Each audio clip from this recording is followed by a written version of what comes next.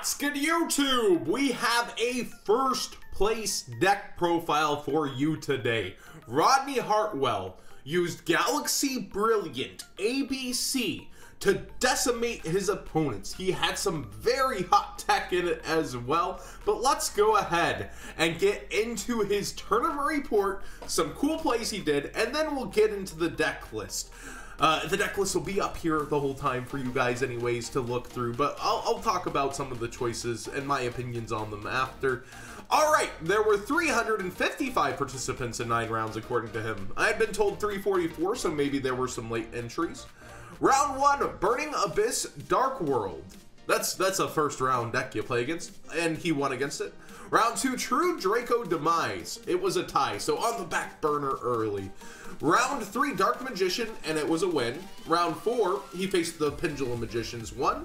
Round 5, Mermels, and won. And the next few rounds might all sound familiar. Round 6, Pendulum Magicians won. Round 7, Pendulum Magicians won. Round 8, Pendulum Magicians won. And round 9, we know it was Philosopher Joey.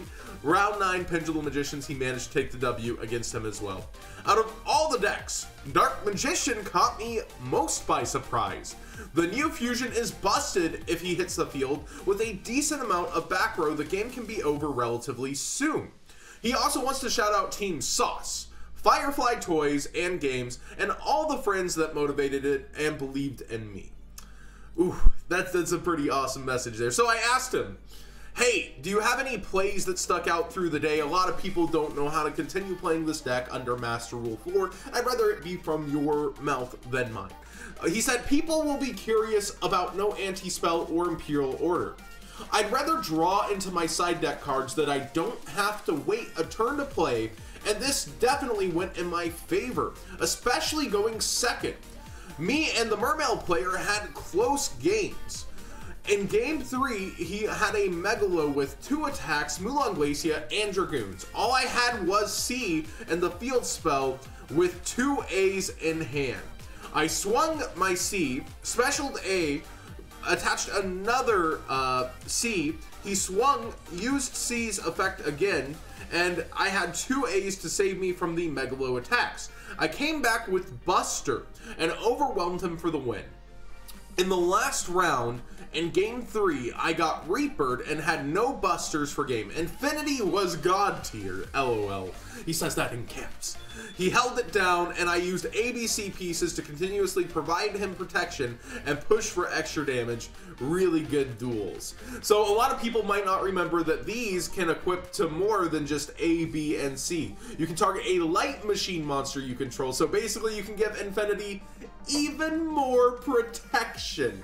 Now, I do want to state that if you haven't looked up combos, there are many combos in order to get out Decode Talker with a Buster, not having to rely on GoFu, just having Hanger, Gadget, and a piece. Well, the piece gets searched by Hanger, but basically Hanger, Gadget can end up with Buster alongside Decode Talker if you're doing it right. You might want to go look up those combos on YouTube or ask in an ABC group how you do that.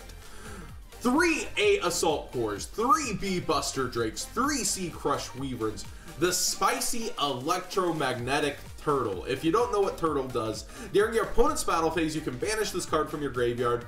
In the battle phase, this is a quick effect. You can only use this effect once per turn.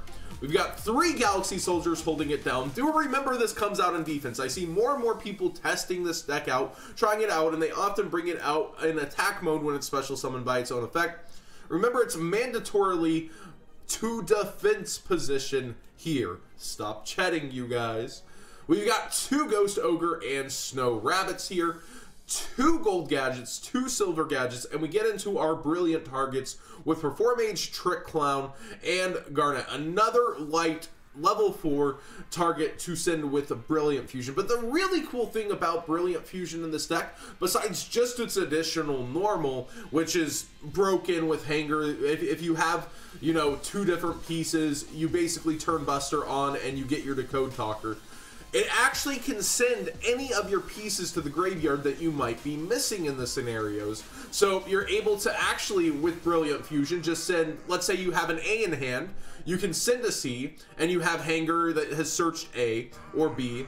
You're able to summon A, equip B, and then make your Buster basically from there. It's pretty dang cool.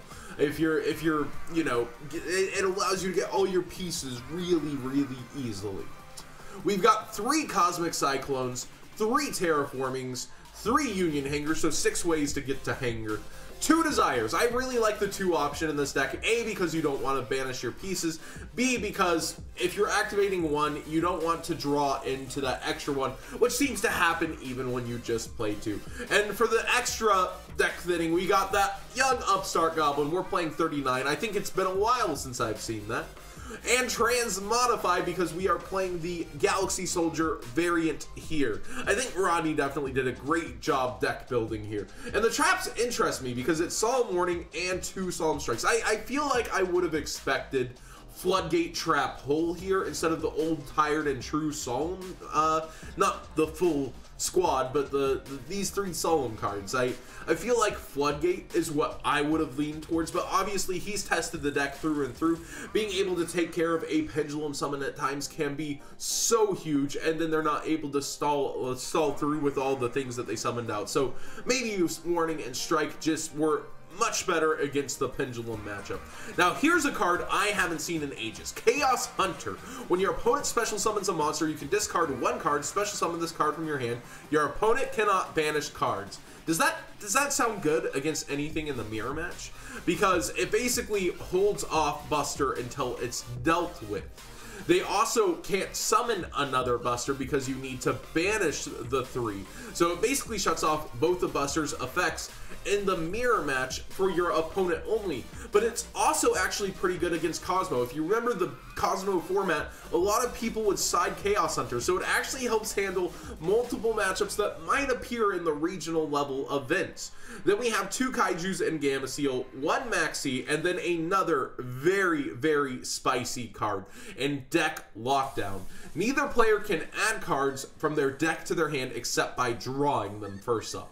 So you basically shut off Pendulum Magicians using Skullcrobat Joker, Pendulum Call, and many other things. Oh, also he said he just messaged me again. It was 344 players, so Philosophy was right there. There was no extra people. We'll have that reflect in the title. But then its secondary effect, monsters cannot be special summoned from the main deck. So it shuts off the main deck in 2 places, and you're able to play it if you're going first. You're able to play it after doing everything. Like he mentioned, he wanted cards he could play immediately rather than having to wait a turn to affect his opponent. And this seems to be one of those cards that really worked out well for him. We've actually seen this price jump really high during Necros format, and it impacted the 150th YCS.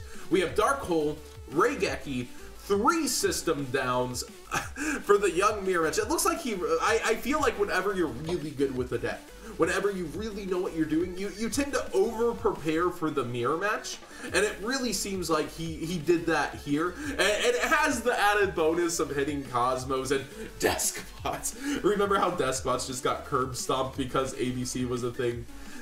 That happens. But 2 Twin Twisters. Realistically, by the way, I don't think Despots are a threat to the format. I know that's going to anger somebody in the comment section down below. We got 3 ABC Dragon Buster, 1 Gem Knight Serapha Knight, the Bujinte Tsukiyomi. Do remember that basically every single card in this deck that's not named Garnet is a light, and the only ones you can't really overlay for are these. So like everything works to help you make your Bujinte Tsukiyomi in the deck. We've got Castel, we've got the Cyber Dragon Infinity Package, which has multiple ways to go up into that soldier thanks to this Transmodify. We've got Diamond Direwolf, and I'm going to shout this out from now on with this deck, because this is the only deck that I think under Master Rule 4 is realistically doing this. Every time you've used a Castel already, and you then summoned a Diamond Dire, such as to take care of back row, remember that you can pop your Castel with your Diamond Dire's effect, because you can also do Wing Beast. I feel like this is the only deck where that scenario is going to come up under Master Rule 4. currently, but remember that that's a play. We got Gear Gigant X, which helps you tutor out faster through your deck to get to your other ABC Reese's Pieces. We've got the Utopia package here, a Tornado Dragon, Decode Talker, and Proxy Dragon. So again, huge shout outs to Rodney taking a big first place at a 344 person regional with the ABC before Destrudo is released this week. We might see the entire face of ABC just change this week, but he came in to a format where people realistically were going Pendulum Magician crazy without Anti-Spell, without Imperial Order, and took this one down very, very strongly. So I can't emphasize enough, this is kind of crazy for the transitional format. A lot of people thought this would be really strong at the beginning of the format. It's had a lackluster showing, so it's really awesome to see it get first place. Thanks for watching, guys, and I made a new Halloween banner. If you didn't notice on the channel, go check that out as well on the main page. It looks even better on a browser, I promise.